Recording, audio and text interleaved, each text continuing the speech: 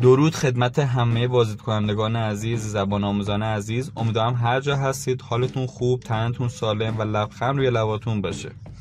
به درس نهم از مجموعه کتاب‌های 4000 لغات ضروری زبان انگلیسی ویرایش دوم رسیدیم. امیدوارم که این درس‌ها هم خوب یاد بگیرید.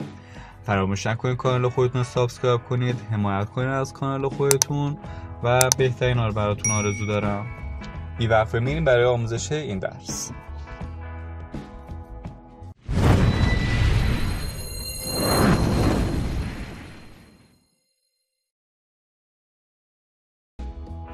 Ally.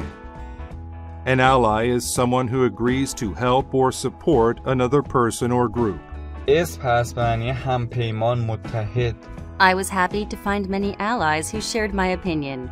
من خوشحال شدم که متحدهای زیادی پیدا کردم، همپیمانهای زیادی پیدا کردم که عقاید مشابهی مانند من داشتم. Boast. To boast is to talk about how great one is. فعل هست به معنی خود ستایی کردن، فخر فروختن، پوز دادن. We all became tired of listening to him boast about himself all day. همه ما از گوش کردن به او که تمام روز به خود ستایی از خودش، پوز دادن از خودش می پرداخت خسته شدیم. Bounce. To bounce is to move up and away from a surface after hitting it. فعل هست به معنی بالا و پایین پریدن، به زمین زدن. Owen bounced the ball on the ground. اوون توپ را روی زمین زد. Bully. A bully is a person who is mean to others. اسم هست به معنی قلدر، گردن کلفت. The two bullies always picked on the smaller, weaker kids. آن دو قلدر همیشه با بچه‌های کوچکتر و ضعیفتر بدرفتاری کردند. Carbohydrate. Carbohydrates are substances in foods like bread that give energy. اسم هست معنی کربوهیدرات. Carbohydrates like rice are a good source of energy for active people. کربوهیدرات هایی مثل برنج منبع خوبی از انرژی برای افراد فعال هستند. Crawl. To crawl is to move slowly on hands and knees. فعل هست به معنی خزیدن، سینه خیز رفتن. The baby crawled across the floor. آن نوزاد روی زمین سینه خیز می رفت. Defeat. To defeat someone is to beat that person in a game or battle. فعل هست معنی شکست دادن، غلبه کردن، پیروز شدن. The champion defeated the challenger in the boxing match. آن قهرمان در مسابقه بوکس رقیبش را شکست داد. Dial. A dial is a circular tool, like the front of a clock. اسم هست معنی صفحه ساعت.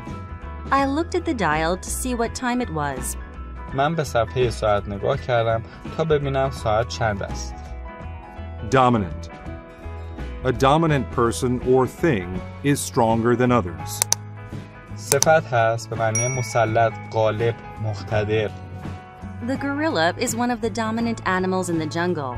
گوریل یکی از حیوانات مقتدر جنگل است. Entire. Entire means the whole thing or group. صفت هست به معنی همه، تمام، کل. The entire table was covered with food. کل میز پوشیده از غذا بود. Mercy. Mercy is a feeling or act of kindness. اسم هست به معنی رحم، بخشش، ترحم. He asked his boss for mercy and to not fire him.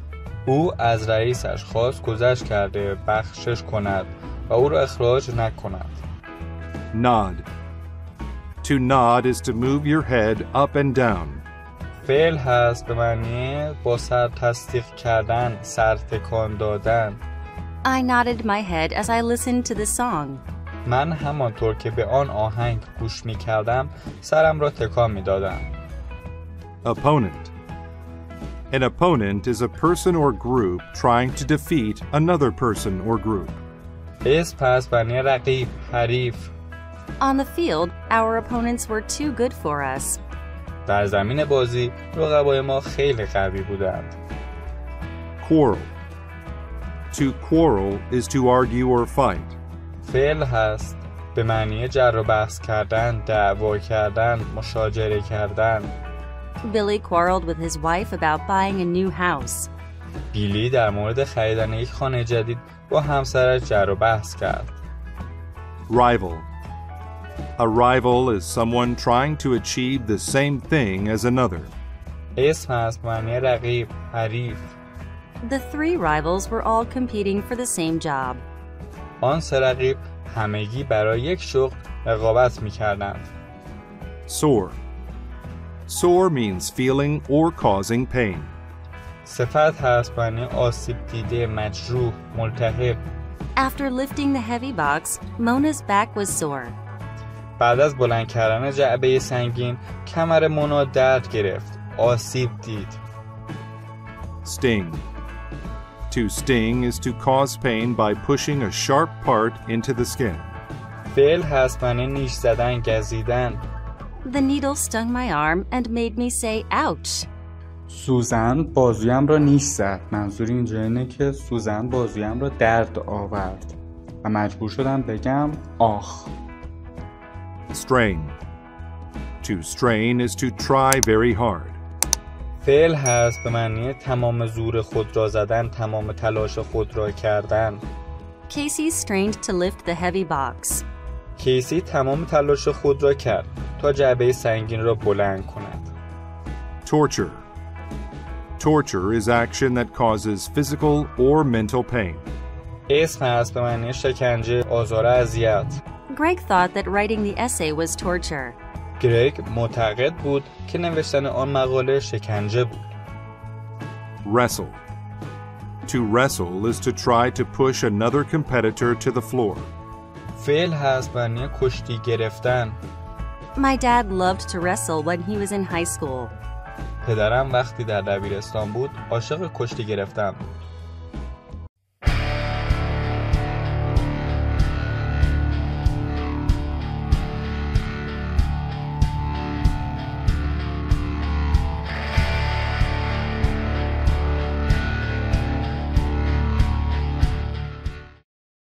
فارسی زبانان عزیز، امیدوارم که 20 لغت رو خوب یاد گرفته باشید و به سراغ متنش میریم و از این 20 لغت داخل متنش استفاده میکنیم تا براتون بیشتر جا بیفته. Dalton versus the bully. دالتون بر علیه قلدر. Dalton was a nice boy, but sometimes the other boys made fun of him because he was so tall and skinny. Dalton's biggest problem was Mitch. دالتون پسر خوبی بود، اما بعضی اوقات پسرهای دیگر سر به سر او می‌گذاشتند چون او بلند قد و لاغر بود. دالتون بزرگترین مشکل را با میچ داشت. He was a bully who boasted about his strength. He quarreled with the other boys.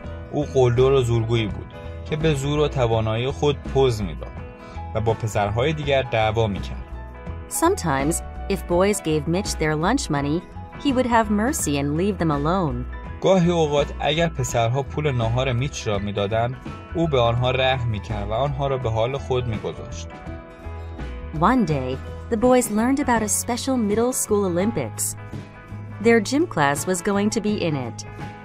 Many kids were excited, but Dalton thought it sounded like torture. یک روز پسرها راجع به المپیک مدارس راهنمایی چیزی فهمیدند. گروه ژیمناستیک آنها میخواست در المپیک شرکت کنند. خیلی از بچه‌ها هیجان زده بودند، اما دالتون اندیشید که آن مثل شکنجه است. That morning, Dalton ate plenty of carbohydrates for breakfast. He entered the gym and looked at the dial on the clock. آن روز صبح دالتون برای صبحانه مقدار زیادی کربوهیدرات خورد. بعد وارد سالن ورزش شد و به صفحه ساعت دیواری نگاه کرد. It was time to begin. The teacher asked if they were ready. Everyone nodded except Dalton. زمان شروع معلم از آنها پرسید آیا آماده هستند؟ همه به جز دالتون به علامت تایید سر تکان دادند. I got stung by a bee. I need to see the nurse, said Dalton. He made this story up so he wouldn't have to play. I don't believe you. Get ready to play, responded the coach. دالتون گفت زنبور مرا نیش زده است. لازم است که پرستار را ببینم. او این را گفت که مجبور نباشد بازی کند. مربی در جواب گفت من حرفت را باور نمی کنم. آماده شو که بازی کنی. First they wrestled. Then they jumped, crawled, and played other games. But Mitch was dominant in every event. ابتدا بچه‌ها کشتی گرفتن، بعد پریدن، سینه‌خیز رفتن. بقیه بازی‌ها رو انجام دادن، اما میچ در هر مسابقه‌ای فرد پیروز بود. They strained all morning to defeat him. By lunch, the entire team were sore, but they thought they knew how to win. They knew the last game of the day was volleyball. آنها تمام صبح را تلاش کردند تا او را شکست دهند. موقع نهار کل تیم دلخور و عصبانی بودند. تمام بدنشان درد می‌کرد، اما آنها فکر می‌کردند که می‌دانند چگونه پیروز شوند. آنها می‌دانستند آخرین بازی روز والیبال است. Kids who used to be Dalton's rivals became his allies. They wanted him to help them beat Mitch. Dalton was going to be Mitch's opponent. بچه‌هایی که قبلاً رقیب و حریف دالتون بودند با او متحد شدند. آنها می‌خواستند به او کمک کنند تا میچ را شکست دهند. دالتون می‌خواست حریف میچ شود. The game started. Every time Mitch tried to hit the ball over the net, Dalton stopped it. Finally, Mitch used all of his strength. بازی آغاز شد. هر بار که میچ سعی می‌کرد توپ را از روی تور عبور دهد، دالتون مانع آن می‌شد. سرانجام میچ همه زورش را به کار برد. But the ball bounced off Dalton's hands and back into Mitch's face. Finally, Mitch was defeated. اما توپ بعد از برخورد به دست‌های دالتون برگشت و به صورت میچ خورد. بالاخره میچ شکست خورد. فارسی زبانان و زبان آموزان عزیز، امیدوارم که متنش را هم خوب یاد گرفته باشید، 20 لغت رو خوب یاد گرفته باشید. تکرار را تمرین کنید و نظرات، انتقادات و پیشنهادات خودتون رو داخل همین پست برام بذارید. هر چی باشه به روی چشم اجرا میکنم و فراموش نکنید کانال خودتون سابسکرایب کنید و بهترین رو براتون آرزو دارم. تا درس بعدی و درس 10 شما رو به خدا میسپارم. خدا نگهدارتون.